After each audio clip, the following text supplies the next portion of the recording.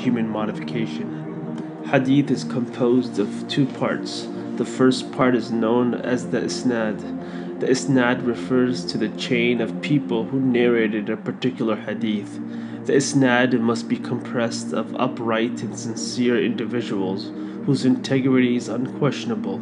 Scholars of Hadith impose strict qualifications on these narrators to ensure that every member of the chain of narrators is qualified to pass down the Hadith. If one lacks credibility, then the Hadith would be rejected.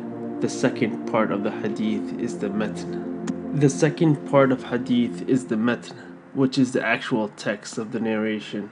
Like the Bible, Hadith contain reports from individuals. However, the authors of the reports contained in the Bible are totally unknown. The reporters of the Hadith are all known people, and its chain of narration have been established by credible, honest individuals. Muslims do not follow the way of the Prophet as though he was some kind of demigod. Prophet Muhammad was a mere human being whom God chose to be his last and final prophet.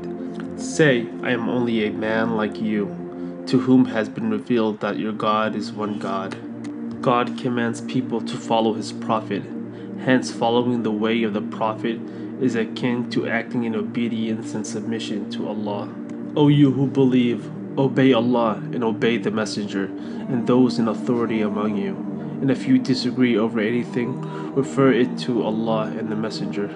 If you should believe in Allah and the last day, that is the best way and the best in result. Prophet Muhammad never bespoke his own desire. He spoke only for what his master revealed to him when conveying the message. He does not speak out of his own desires. Quran 53:3.